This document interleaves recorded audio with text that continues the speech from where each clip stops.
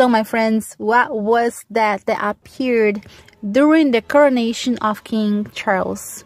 Well, let me begin by saying that there are many people in the world that do not believe in the spirit realm. They do not believe that those things can appear as we see in the physical. My friends, the spirit realm is very, very real. So I want to say my thought. I believe that was a spiritual being. I believe that our Heavenly Father allowed that to be seen that way for three main reasons. And one of the reasons is to wake up the unbelievers, because we are in the last days. This is the last generation. All Bible prophecies are being fulfilled very rapidly. And Jesus Christ, Yeshua, is the only way to salvation, only way to heaven. Hell is a very real place and many people don't believe it. So I believe that happened to wake up unbelievers of Jesus Christ, Yeshua. And also to wake up the lukewarm Christians. For the majority of Christians, majority of people that believe in Jesus Christ, they're living worldly lives. And my friends, we need to walk with Jesus Christ, Yeshua, for the way to heaven is narrow, and many Christians are in the wide way that leads to eternal destruction, and they have no idea. They believe that they are in the narrow way, but my friends, it is our Heavenly Father who sanctifies us, but we need to be willing to follow Him. We need to be willing to serve Him. We need to be willing and desiring to know Him more, so He knows our hearts.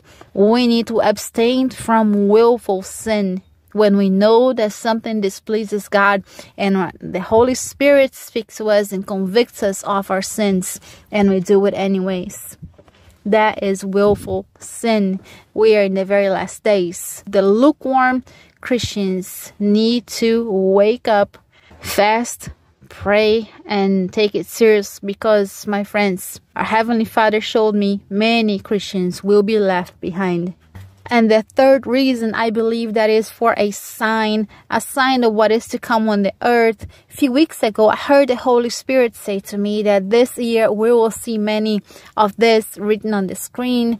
So as we are living in the last days, we are seeing this happening already on the earth. And we are in Matthew 24. A lot of things are happening. God is shaking heavens and earth, trying to wake up people, to bring people to repentance. And yet, many people are not turning to Him.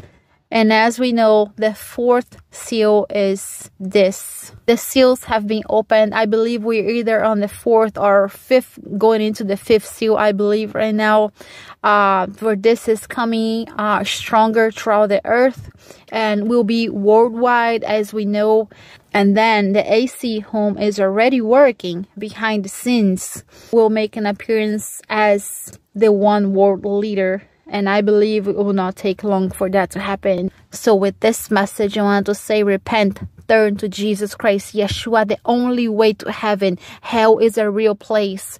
For our Heavenly Father, creator of heavens and earth, loves the whole world so much that He sent Jesus Christ, Yeshua, to die on the cross for our sins.